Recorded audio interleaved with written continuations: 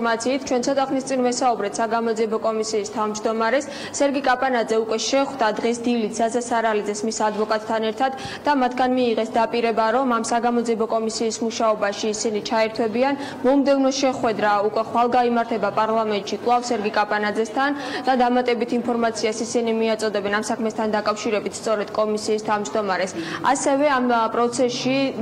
ჩაერთვება სახალხო დამცველი ნინო ლომჯარია დღის მეორე ნახევარში უნდა სერგი კაპანაძეს და მიაწოდოს მის ხელთ არსებული ინფორმაცია დავით სარალეძის მკვლელობასთან დაკავშირებით და ის კითხვები, რომელიც სახალხო დამცველს აქვს მთელი ამ პროცესის განმავლობაში.